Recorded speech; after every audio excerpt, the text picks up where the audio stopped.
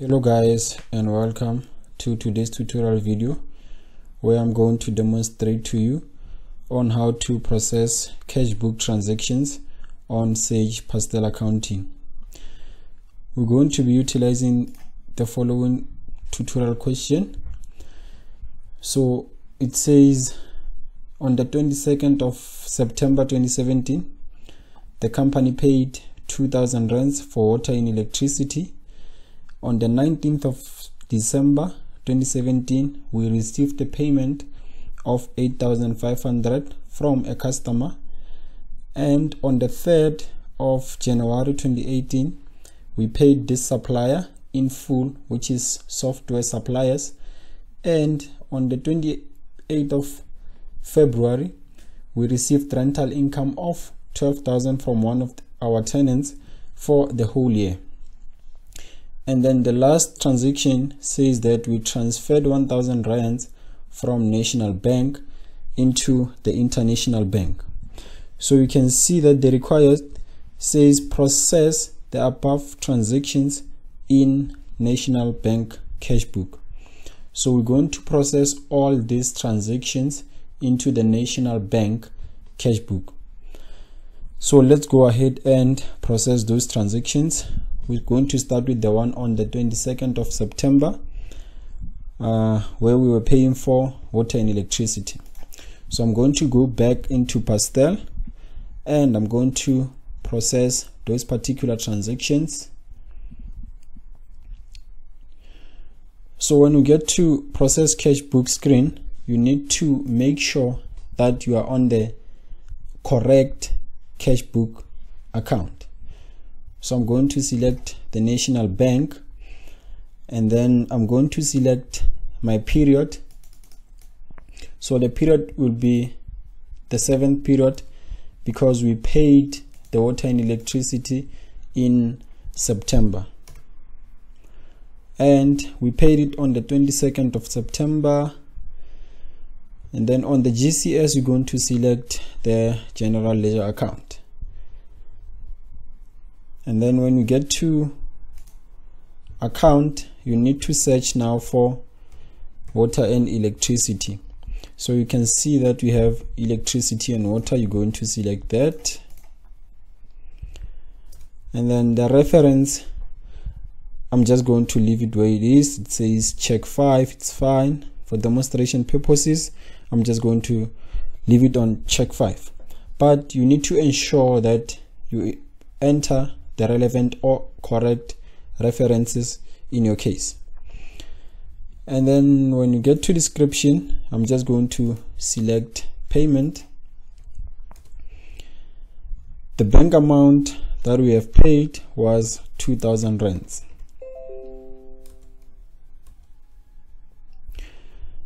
And then I'm just going to go back into my presentation or the tutorial question.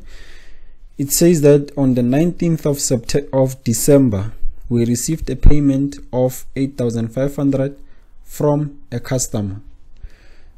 So you need to be on the receipt side in order to process that receipt from your customer. So that was on the 19th of December.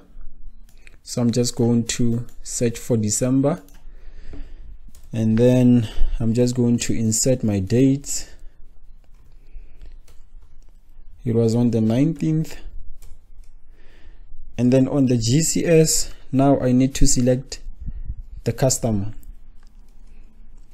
And I need to select the relevant customer account, which is Albert Limited.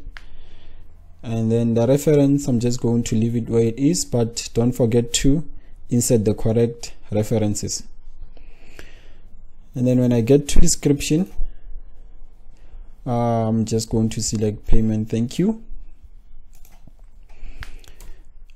And then this customer was paying us an amount of 8,500 rands.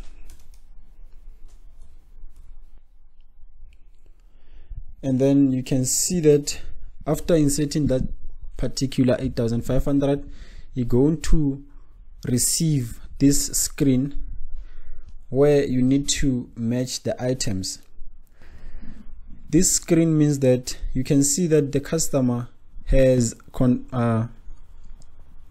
transacted with the company on the 1st of July 2016 for 3,740 worth of goods, and then in that particular amount the customer still owes what?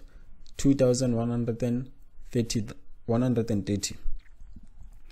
And then on the 27th of May 2017 the customer transacted again with the company for 10,460 worth of goods, and on the 27th and on the 27th again. So it means that this customer is transacted with the company 4 times. So now you need to select the particular amount that this customer is paying for. So I don't want to match my 8,500 rands. I'm just going to click on close. But if it was mentioned that the customer is paying for the goods that he purchased on a particular date, you're just going to click on match. So it means that the customer is paying from this particular transaction. So I don't want to match, I'm just going to close, and I'm going to click on OK. Then I'm just going to go back to my tutorial question to process the 3rd transaction, which says on the 3rd of January 2018 we paid the supplier account in full. Which supplier account? Software suppliers. So I'm just going to go to payments side to process the payment that we have made. So the date was on the 3rd of September, on the 3rd of January. So I'm just going to locate January right there, and then I'm going to insert my date, which is the 3rd, and then on the GCS now I'm going to select supplier, and then I have to select the relevant supplier account, which is software suppliers. And then now, in order for us to know the amount that we paid to this supplier, we need to know the balance that we are owing to this date. So I'm just going to go to edit tab, and then I'm going to go to customers accounts. Let me close this. I'm going to go to supplier accounts instead.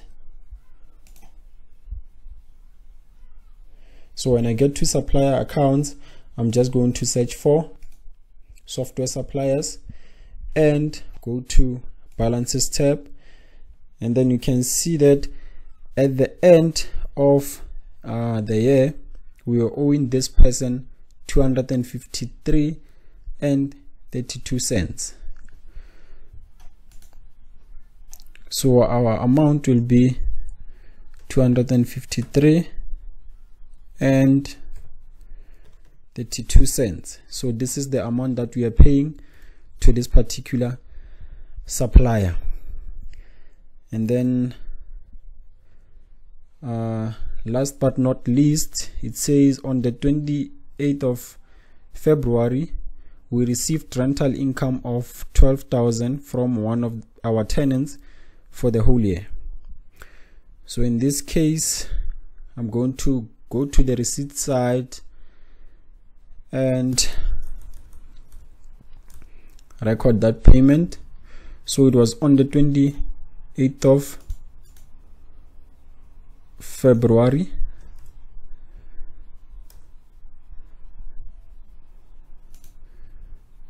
So it's a general ledger account, it's a rental.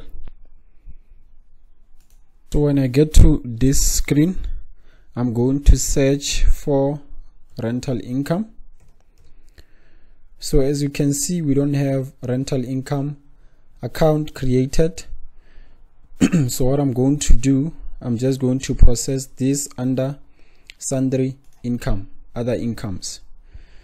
But if in your case you have dedicated the rental income in the chart of accounts, you're going to process that under the rental income.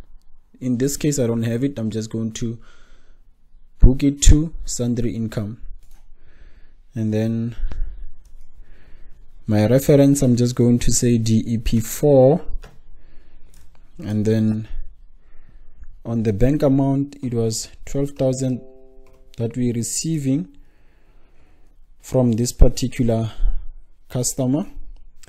And then as you can see on our tutorial question, we only left with one transaction, which says on the 28th of February, the company transferred 1,000 rands from the national bank into the international bank. So I'm just going to process this particular transfer. So to process a transfer, you're going to click on the transfer button below, and then you can see now it says the Cashbook transfer has not been set up. This must be done under setup company parameters menu option. So I'm just going to click on OK. It's fine. I need to set up a bank transfer account before I can transfer this particular cash from national bank into the international bank. To do that, you will need to close this process Cashbook screen. So I'm just going to process or update the transactions that I have recorded to so far.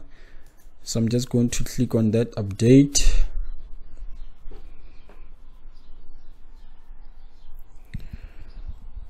So now that batch was updated.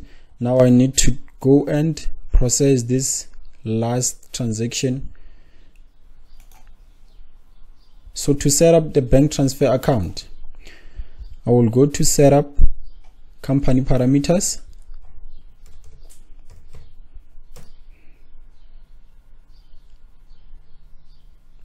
and then when I get there, I'm going to go to settings, and then on the settings tab down below there is where it's written Cashbooks, and then I'm just going to click transfer account and search for bank transfer, and then I'm going to click on OK. Then I will go back to process Cashbook. Then I'll click on transfer button, and then it's going to give me this particular screen. You will need to set up insert the correct details from the period, the date, the references, and the descriptions. So this particular transaction took place on the 28th of February 2018, and then the reference, I'm just going to say DEP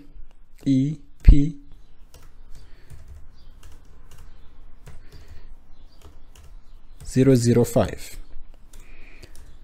and then description, I'm just going to say